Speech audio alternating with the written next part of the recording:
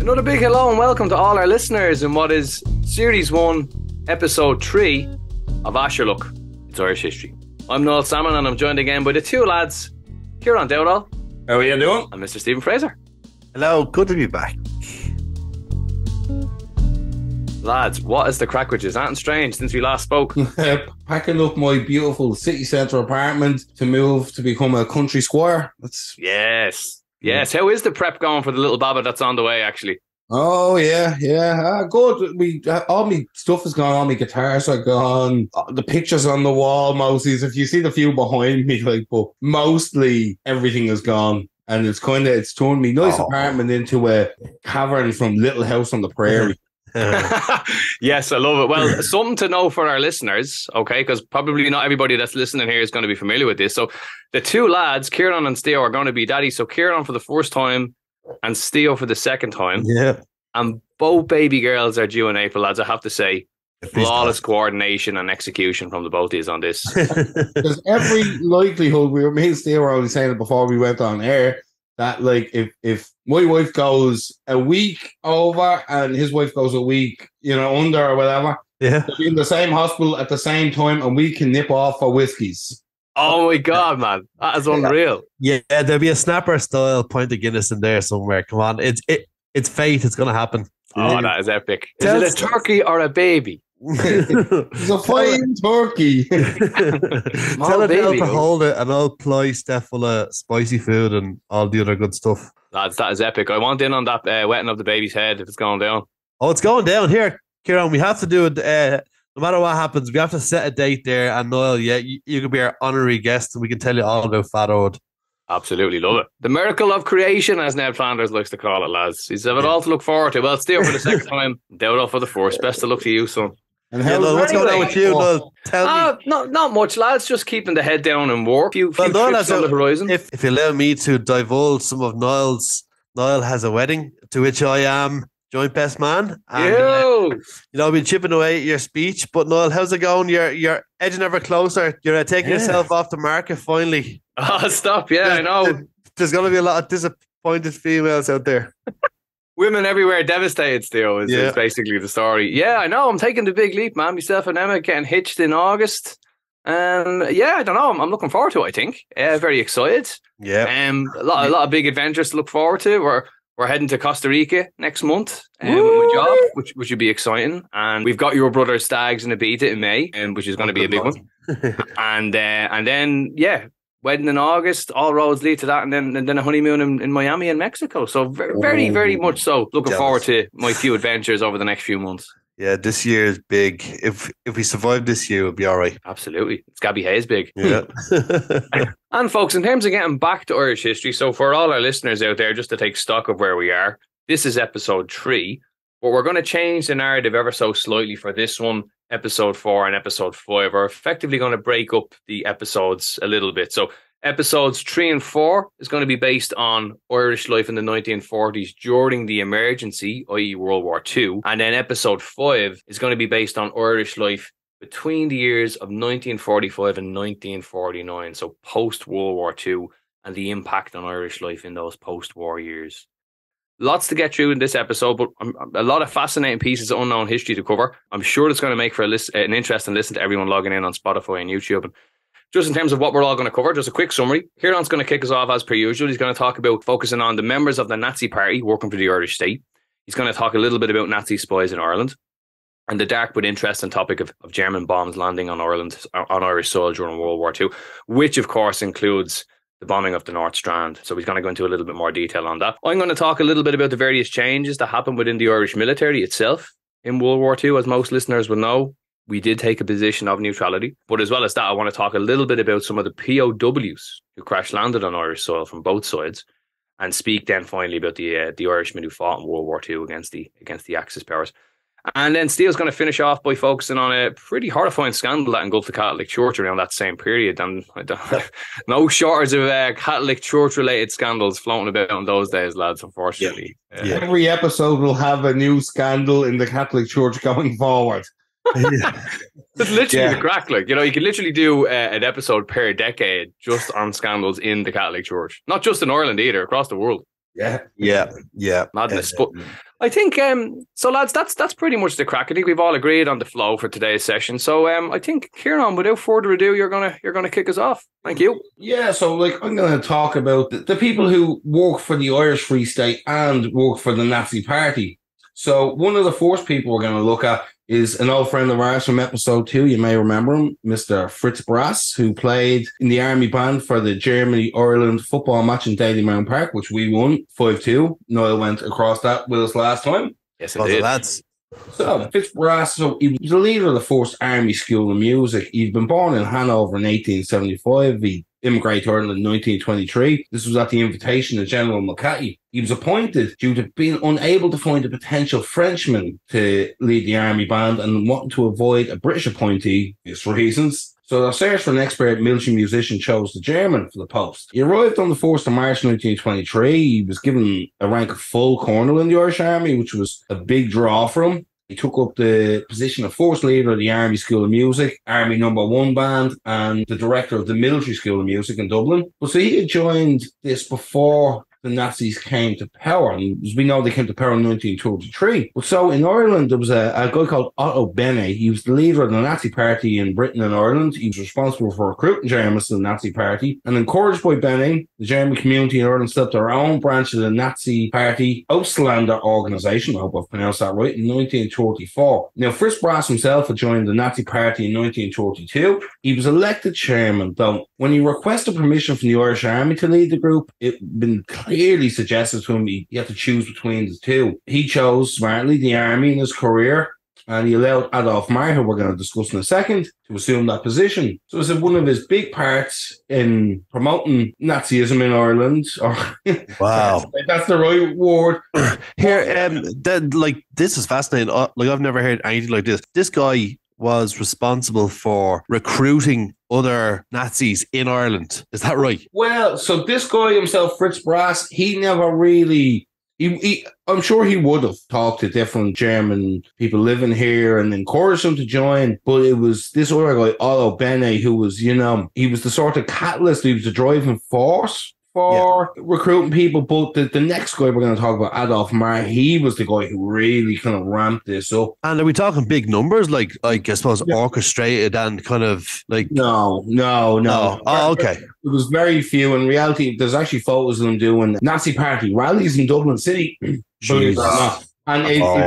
there's not that many of them. There's maybe 30 to 40. It's kind of... That's a relief. Yeah. So, but these were just purely German, Austrian sort of people who'd immigrated within sort of the 20s to the 30s sort of period. But isn't that bad, though, that piece you mentioned about he's recruited into the Irish Armed Forces in 1923 and he's given the rank of colonel straight off the bat? I mean, like... Well, talk about a free pass, Well, he'd been in the Prussian army, the German army in World War One. Sure, he had experience, yeah. So yeah, it's almost like Messi joining League of Ireland club. He was like the German army. Thomas Muller joining balls. Probably had experience in World War One. Had all this experience, and then he comes in with all of his tactics. Jesus, he's good. Point him to colonel. Well, do you know what it was? So actually, what brought him in was he was a composer as well, and some of the music the Irish Army uses now was composed by him. And he had been in charge of multiple kind of bands in the German army in World War One, and before that the Prussian army, as they would have been at the time. So he was well respected in musical circles and for army people. But like I said, he was appointed because they couldn't find the Frenchmen, and the only people they could find were British. And at this stage, there was still a very anti-British sentiment, especially in the army. So he was picked kind of for that. He wasn't British. He composed some stuff, and he had military experience. But the other thing was he took part in a lot of these Nazi functions. So like I was saying, they had Nazi rallies, quite small. A lot of people were kind of bemused by them. Different Irish people would look and they kind of think it was funny. But the guy he immigrated with, Christian Schwelswijk, I'm not sure if I'm pronouncing that right. Sparsvig or something. Sparsvig. Sauersvig. I've heard about pronunciations. I can never figure. So he actually was anti-Nazi. He mentioned some of Brase's activities to his superiors in the army. They, in turn, told G2, the Irish Military Intelligence Unit. So what he said was at least twice in early 1939, September 1939, so around the time of the outbreak of war, the Brase had burned papers in the boiler house of the School of Music, and also in April 1940 at the funeral of a German diplomat, a guy called Robert Wenzel. He and Brase had wore their military uniforms, and Brase had given the Nazi salute at the graveside. Wow. Yeah, it's crazy. And besides these, like, the military intelligence file kept on Brase noted that he'd actually sent Hitler a birthday greeting in 1939. Sent this directly to the Reich Chancellery. But unfortunately, our Fritz, he wasn't long for this world. In 1940, he died the day after he retired. He was interred in Mount Jerome Cemetery in Dublin, and the Irish #1 army band played at it. The guy who succeeded him as Nazi party leader, branch party leader, should I say, was a guy called Adolf Mahr. Now, he was an Austrian archaeologist. He served as director of the National Museum of Ireland in the 1930s. So he arrived in 1927 to work as senior keeper of antiquities for the National Museum. Now, he was revolutionary as far as the National Museum went. He implemented the reorganization of the collections, and otherwise he brought order to the museum's holdings. The museum now at the moment holds 5 million artifacts. So you can imagine then it was probably in the region, maybe 2 million, a lot. And he actually brought a return to active archaeological dig work after an interval of maybe decades, 20, 30 years. And like, he was really well respected. In 1924, Eamon de Valera appointed him director of the museum. He was so impressed with his commitment to the job, he ended up writing him a personal check for one excavation project in Drimnagh that actually brought up huge archaeological findings that are on display in Kildare in the Archaeological Museum. But he was elected the branch party leader in 1934. He held the post till around 1939. So when he took over, he set about building up the Nazi party in Ireland. At least 23 Germans were recruited to the party in his tenure, and he tried to recruit numerous other Irish people to the party. So these would have been students who may have been right-wing leaning, different kind of people like that, people within his own circles. He tried to bring them in, and he was described as using bully boy tactics. So prospective members were given the choice of either joining the party or leaving Ireland. Nothing else. Wow. Any visiting German or Austrian was required to report to Mahr, or they'd face being reprimanded for returning home.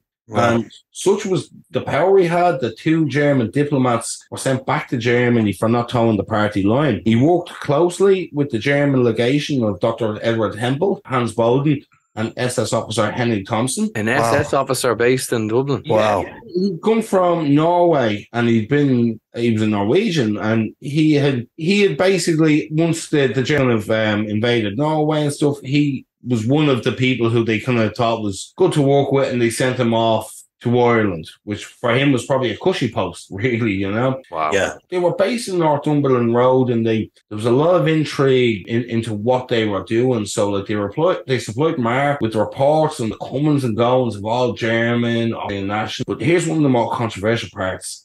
Adolf Mahr helped compile a database of names and addresses of Irish Jews, some 4,000, who were earmarked for extermination in the minutes of the Wannsee Conference. Holy God. The Jewish community in Ireland is relatively small in comparison to a lot of other religions, but it's a tribal community, more so back then.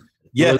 And Brattle Street in Dublin would have been a Jewish hub, mini Jerusalem, they called it. Wow. My mom was only telling me a story about that. I was obviously talking to my mom and dad about, this weekend we're going to be doing the podcast 1940s. And somehow the conversation drifted toward, there was Jewish people that saw the writing on the wall before the war, and then during the war that did come to Ireland, and a lot of them owned shops. And actually, my mum did bring up the Monto shops in and around the Monto. But Jesus, that is just they were from Ireland. It's crazy how the hive mind, it worked that deep, and it was that organized and orchestrated even from Ireland. It's chilling.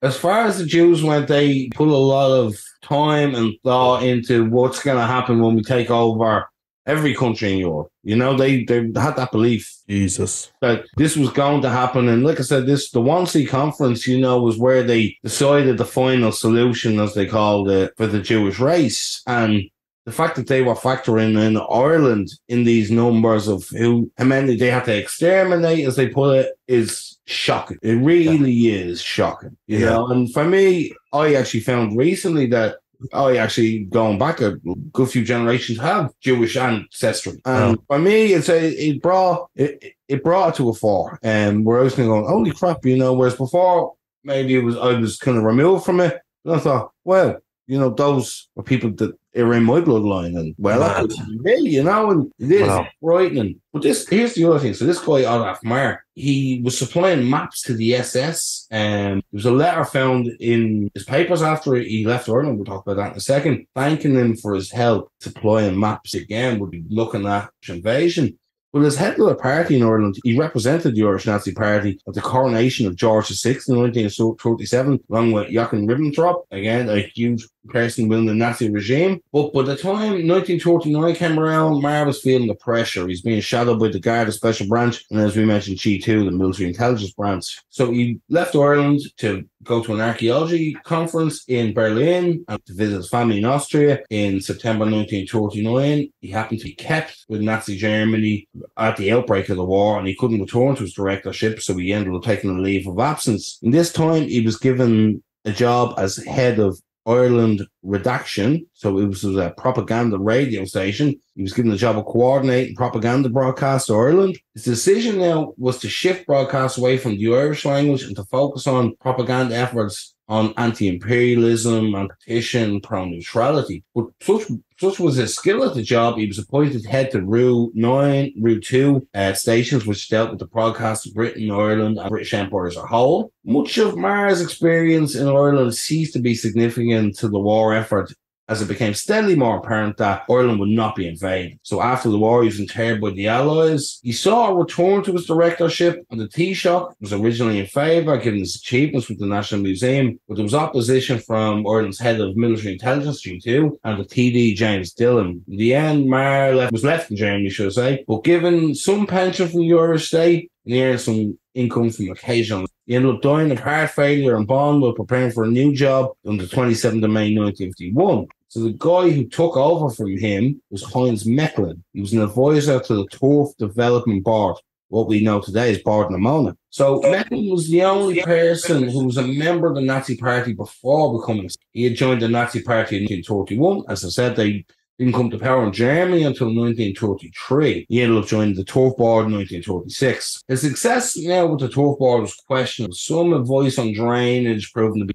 but he was inactive now, being leader of the German Labour Front in Ireland, attended Nazi conferences abroad. He succeeded Mahr as branch party leader in June 1939, but they only held it till September 30. His residence in Beechwood Road in Ranelagh, a very nice road to live on now these days, was used for Nazi party meetings and was put under surveillance. Meckling left with other Germans of military age in 1939. He joined the German army during the war, was put in charge of turf production. He was captured by the Red Army and died of starvation in a POW camp in Moldova in the fire. What strikes me is the failure of Mahr and the Nazi party to, I believe his goal was to at least recruit Irish people to the cause, and they very clearly tried to customize their ideology towards, bringing the Irish people along to their way of thinking. But I suppose I'm glad, and I'm probably a little bit surprised that their sheer failure to do that really becomes apparent to me. Am I being crazy, or is that it's almost like they came over here really organized with their Nazi ideology, and they really failed to kind of bring people on board? Well, Doug, so there was a more of a leaning towards the Germans and Nazism at the outbreak of war. For a lot of people, the 1920s, 20 years ago. So, for us now, imagine, around the early 2000s, 9/11 isn't that long to us. Yeah. So there was an anti-British sentiment. So a lot of people, there was a great trade. Eamon McThomas in some of his books talks about the trade in Nazi badges that was going on in Ireland. No way. Where in some ways more sympathetic to the Nazis, to the Germans, because they'd helped us, obviously. You heard in the 1916 proclamation, the line, "Our gallant allies in Europe," is refers to the Germans. Yeah. For them, for the Irish people at the time, they had very little hatred for the Nazis. The Holocaust, the bad things that happened weren't public knowledge. What they knew about was the Germans helped us in 1916. Yeah. But they had, as we talked about in the last episode, they had brought their country leaps and bounds ahead of the rest of Europe during the Great Depression. Things were going well there. So, and do you know what's an important point on that as well? Nazis arriving in Ireland, or German Nazis arriving in Ireland, was a byproduct of the Irish state seeking help from overseas that wasn't British to build up. Kieran touched on 2 points already. He spoke about the expertise of the archaeologists they brought in. He completely transformed the museum's operations. He spoke about the composer coming in for the Irish military. They still use his songs today. And I think Kieran's going to touch on it in a short bit as well. The Ardnacrusha power station built down in Shannon. They brought in German engineers to build that. And because of that German influence, and we all know that the Germans are unbelievable engineers. I think all of these Nazis that appeared in Irish life and Irish society was a byproduct of Ireland bringing skilled individuals here from Germany. They weren't English, they were German. So I think that's, again, just to reiterate, a kind of a byproduct of bringing skilled, experienced people from that country over here. Definitely. But I think with that, I'm a little bit surprised that Ireland weren't kind of enamored by these people, these exotic foreigners who were brought in for their skill. I'm a little, based on what Kieran is telling me, I'm a little bit surprised that they didn't have more people at these Nazi rallies, is what I'm kind of saying. They had people watching, your ordinary people in the street would have watched, and I'm sure some of them would have given the Nazi salute, more out of, just the crack of it, really, without understanding the true politics. It only became apparent as the war progressed what the Nazi really entailed. But I'll push back further with that and say, do you think, and what I'm kind of getting from this is that I'm still surprised that there wasn't more uptake in the Nazi movement in Ireland. It seems as though it was almost like when you say 37 people turned up, I'm like, Jesus, that's very low. But I still think maybe perhaps that the World War One, in the Treaty of Versailles, Germany were seen and they were branded as the bad guys, and probably rightly so, for the outbreak of World War One. So it seems to me that there was still that little bit of suspicion of, kind of watch these guys. I think another important point on that, though, is World War One and World War Two are very different in the sense that World War Two was all about Nazism and Nazi ideology.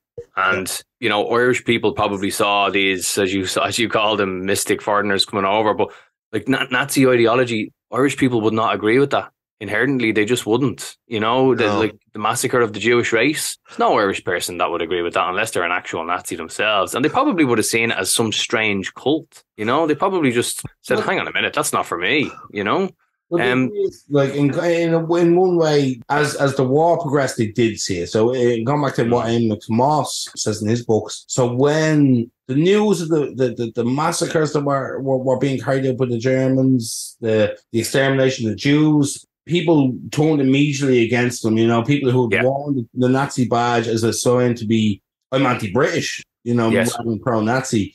They actually went to bridges all over Dublin and threw the Nazi badges into the rivers. And today, I guarantee if you went to some of those rivers with a metal detector, you would find these Nazi badges where people went, no. That's incredible to think, isn't it? No, it's not for me. Again, it was anti-British more than anti-Nazi. There was another guy, Friedrich Weckler. He was the chief accountant for the ESB. Came to Ireland in 1926 to work on as I was saying earlier, the Shannon hydroelectric plant. Ardnacrusha, exactly. He joined the Nazi party in 1934.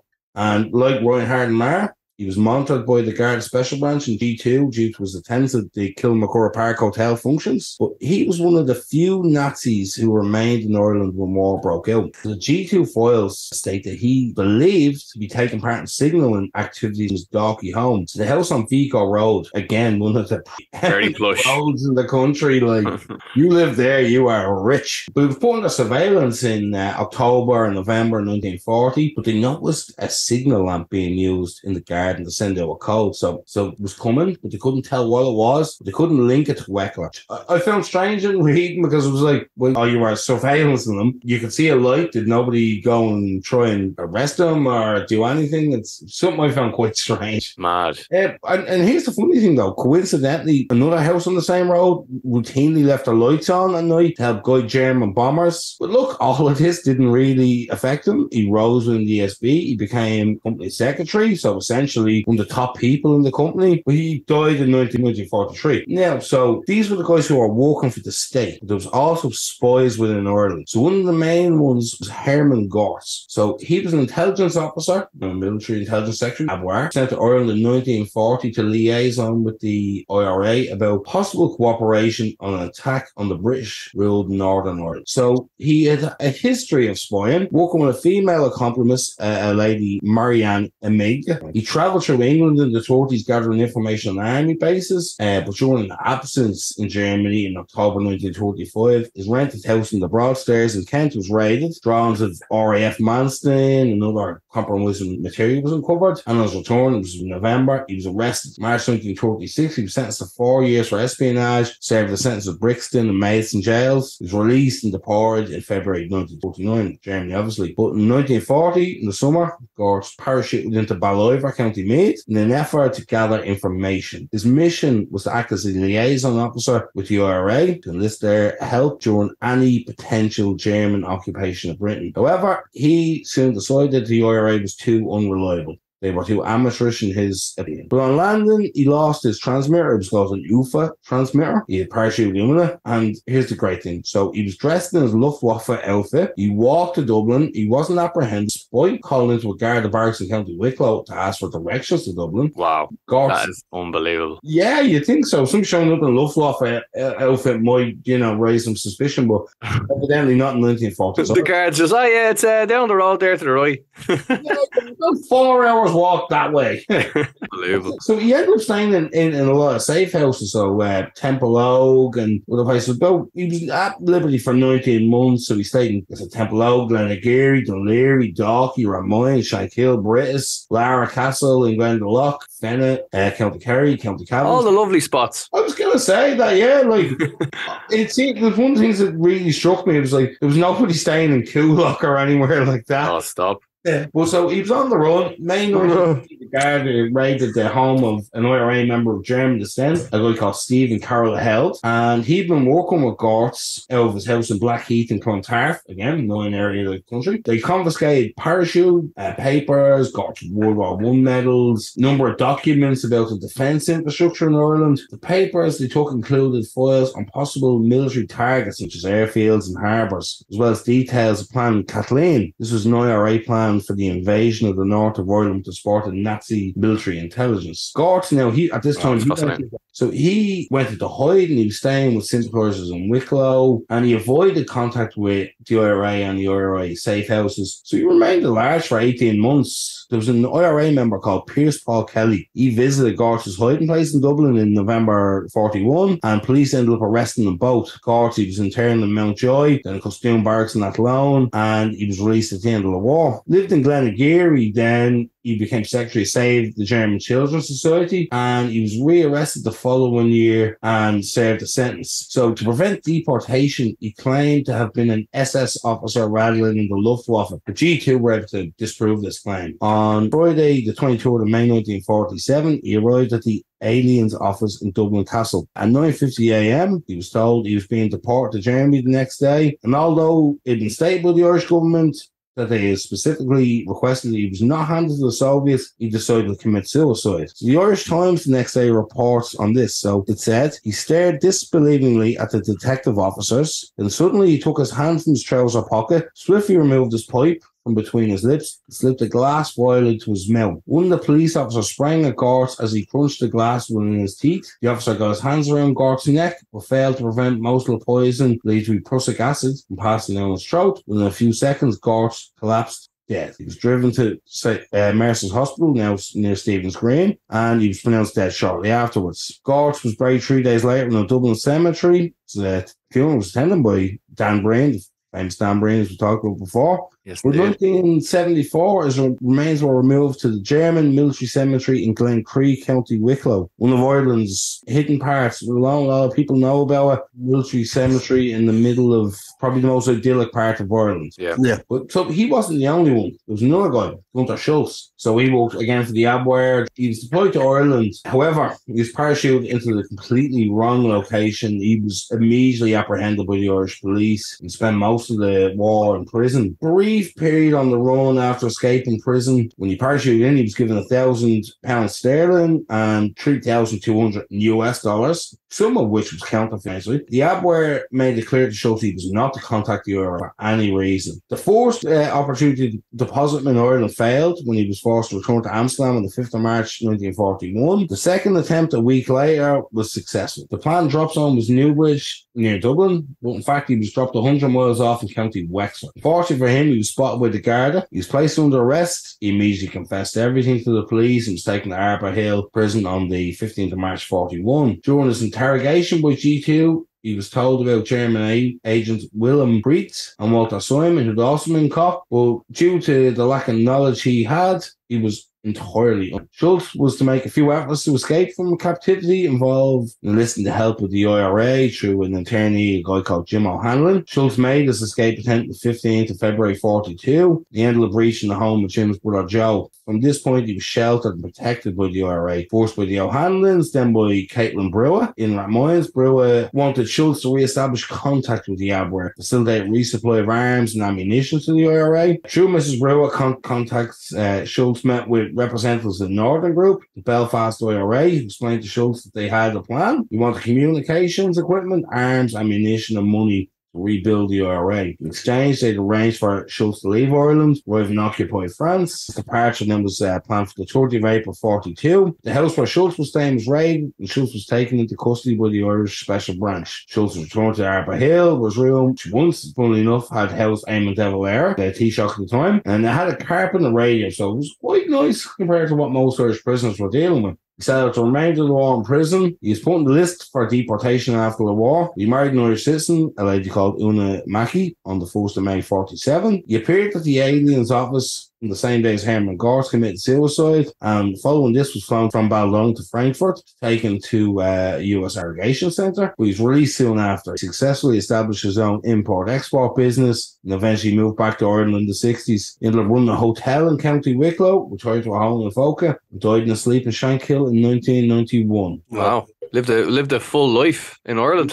Yeah, and there was other people who didn't leave in 1939 and kept out the Nazi Party way, but would have under Mahr probably shown some sympathy. In reality, but so there we have the Nazis who worked here, the Nazis who were dropped here to spy. But what was the effect on the war on the ordinary people? So one of the big things was the bombing of Ireland during World War II. It was quite a lot. Just to give you a brief summary before we talk about the main bomb that happened at the North Strand. So the first one was on the 26th of August 1940. 5 German bombs were dropped on County Wexford. It was in a daylight raid. One hit the Shelbourne Cooperative Creamery in Camp Oil. This killed 3 people. In 1943, the German government will pay $9,000 in compensation, roughly about $500,000 in today's money. The next was in 1940, the 20th of December, at 7:30 in the evening. 2 bombs fell on Glashtool near Dunleary. Wow. The third bomb fell about half an hour later near Carrigan Cross, in the centre of Carrigan Cross, slightly injuring 1 person. Both for the 2nd of January 41, bombs fell in Meath, Carlow, Kildare, Wicklow, Wexford and Dublin. So in Meath, 5 bombs fell in Duleek,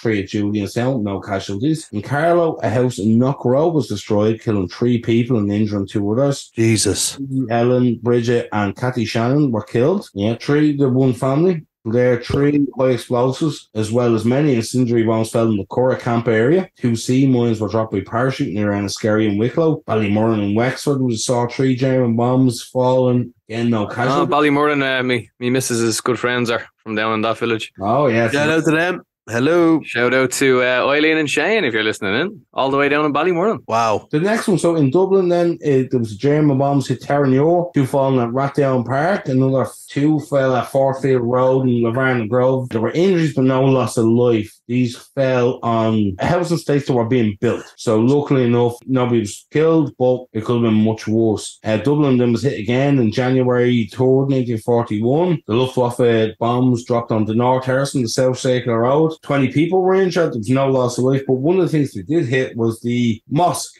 which is now a mosque on South Circular Road. At the time was a synagogue, and it was one of the few times the Jewish synagogue went on and destroyed the windows. But as anyone who knows the South Circular Road, where the mosque is, it still stands today. Yep.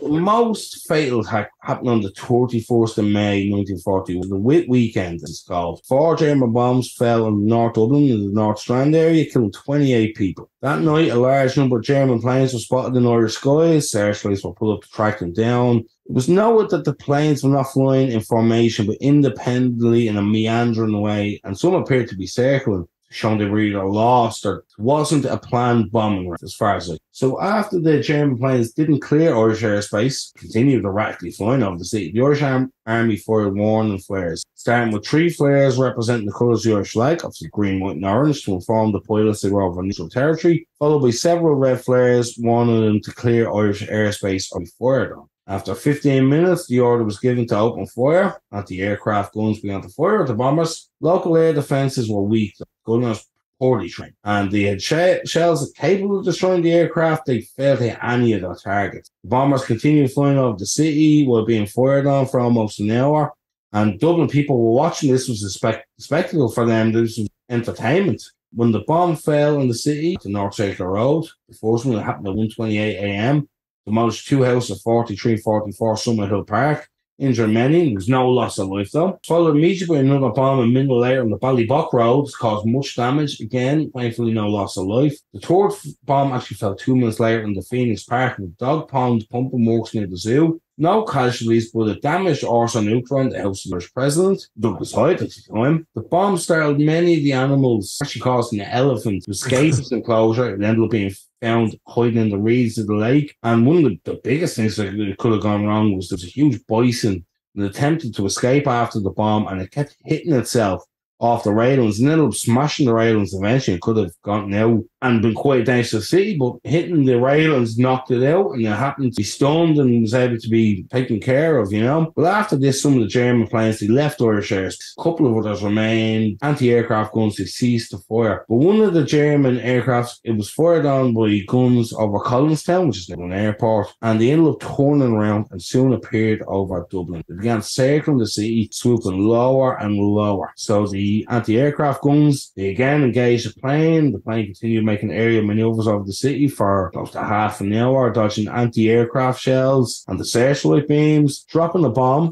Landed at 2:05 a.m., killing 28 people, 90 people were injured, and approximately 300 houses were destroyed or damaged, and 400 were left homeless. So there was one entire family wiped out. This is of the North Strand bomb. This is the saddest part. So a member of the local defence force, the LDF, he's based in Store Street, Harry Brown, was on patrol with his colleagues when the first bombs fell. Now, whether the patrol had finished their duties or he feared for the safety of his family is yet to be figured out. Brown returned to his home at number 25 North Strand Road in the early hours of the morning. He had just reached his door when the 4th bomb fell, believed to be all of 500 pounds, and it landed on the ground in front of his house. So Brown, he was killed immediately, as was the 65-year-old mother Mary, his wife Mary, or Molly, if she was now, she's 42. Her children Maureen, 7, and 5, Edward 3, Angela 2. Very sad. Devastating loss of life. Just snuffed out in a moment, you know. Yeah. The people who would have come from that family. I mean, that's the end. Yeah, very sad. Survived by no one. Yeah, and that's when his body was found, Harry Brown himself, it was found with his hand grasping the door. So it seems he had just reached the front door when the bomb hit. You know, the bomb fell. Crazy. Yeah. And that, like I said, the whole 3 generations. But a couple of comments on the North Strand bombing, and I said it to you off air. I spoke to my uncle John Kenny. Shout out to John. He gave me a lot of intel about this podcast, actually. But his mother is over 100 years of age. She's still going, not a bother on her. And she is from a tenement building. She grew up in a tenement building in and around kind of Sheriff Street area. So remembers it distinctly. Remembers two distinct elements about that bombing. Was 2 of the factories that were hit, and one of the factories was the Shivers jelly factory, you know, the brand. And another one was the Board's custard factory. And one thing that John's mother said she has a distinctive memory of is the liquefied jelly rolling down the streets in all different colours. Yeah. Whoa. From that factory getting hit. And seemingly, now John wasn't 100% on this, but again, this is kind of secondhand information from his mother, who was alive at the time and is still alive today to tell the story. Wow. In the Board's custard factory, whatever material was in the air, seemingly it set alight because there was a fire close by. It ignited something in the atmosphere because the atmosphere was heated from the bombs or whatever. And the whole place just went up in flames. Something to do with the egg powder igniting based on the explosive from the fire or something like that. So wow. Really, really devastating loss of life. But yeah, just to hear kind of secondhand information passed on her memories from that incident, from that, is just incredible. And there was just one final comment I wanted to make on that as well, Kieran. I'm members of a Facebook page which gives information about the Irish Air Corps, you know, aircraft, historical moments, etc. And only 13 days ago, a guy called Noel Fitzgerald of Dalkey passed away, 104 years of age, apparently one of the last remaining survivors of the North Strand bombing. He was about 21 at the time. Wow. So the fact that was still in living memory only up until weeks ago is... Well, it still is. So my granddad now lived on Clarence Street, which is a couple of streets away from the bombing, but again, quite damage. And he remembers there being a flash of light and then a bang, and remembers everything going crazy. His parents coming in screaming, get out of the house, you know, and like the fear and everything. And he remembers it now. He's in his late 80s now, but again, he remembers this. There are people quite young, who remember it as well. Yeah, you know? It's unbelievable. And again, my uncle's mother still going strong, 100 and something years of age, remembers it as a child. Wow. Or even a teenager potentially, like so. I suppose, does it all tie in? It's easy for me to speculate, but I think this could touch on it. I think I'd like to raise when I get to my section. You know, what does this type of aerial threat? I mean, it's quite consistent. You have to raise in about 6 or 7 separate incidents of bombings or potential bombings. And what does that have on a psyche of a country, even though we're meant to be neutral and had nothing to do with it? Yeah. I mean, let's just take our own living experience. When we were I can remember 1993, being on holidays in Wexford with my brother and being petrified that we were going to be in an IRA bomb. And I know it's silly, there was no chance of that. Even one bomb, Kieran's after naming 6 examples, but even one bomb, knowing that we're so close to this, so close to a country involved in a war, and oopsie, we've gone too far, what it does to the psyche of a country, the fear it must have put through everybody, especially those living in Dublin because of the proximity towards Great Britain. But yeah, it's my granddad, Fraser, who wouldn't have lived a million miles from North Strand and Bath Avenue there, not too far from Ringsend, stone's throw from Ringsend, really. He remembers seeing the Spitfire chasing the Luftwaffe and seeing planes consistently over that time because they were there at that time.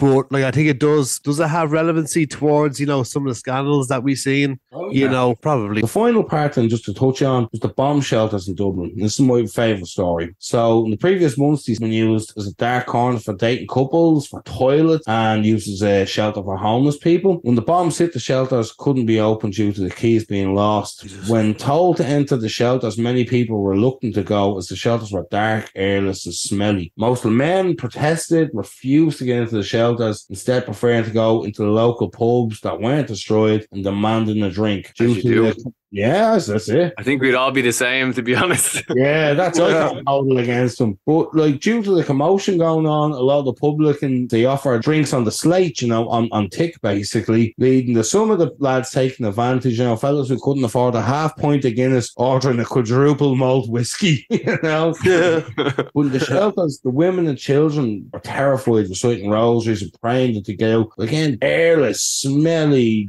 damp shelters. Awful things. The people were choking, afraid they'd die from the airlessness inside. There were some heroes. The police, the air raiding wardens, the army, the St. John Ambulance, the Order of Malta. They worked for days extracting survivors of dead bodies from the rubble. He worked well above and beyond the normal capabilities. He saved many more lives than would have been done. And the gas at the time, which was rationed during the war, there was Francis O'Brien. He was a gas company inspector, better known to the Irish public as the Glimmer Man, whose job was to catch anyone who was using extra. Steven Seagal. Oh, yeah. They call him the Glimmer Man.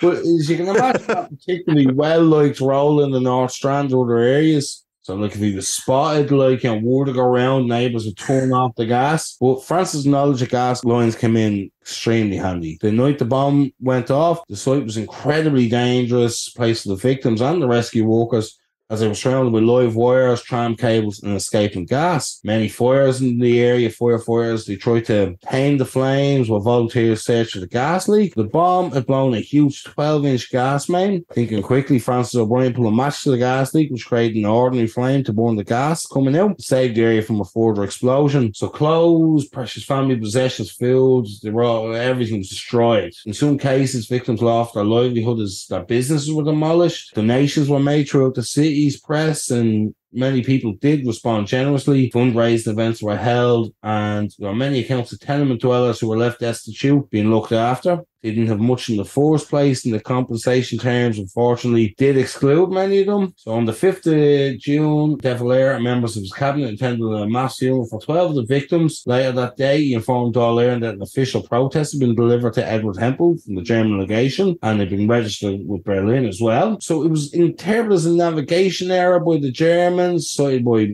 Churchill as an example of the British signals jamming known as the Battle of the Beams. It was also interpreted as a simple accident or a as a shot across the belt to remind the neutral Irish state of the destruction and carnage that awaited them should the government opt to go to war with the Nazis. But after the war, the West German government paid a compensation to the government about using Marshall Plan money. This money had gone on to build the Ballymun Flats, another travesty for Ireland.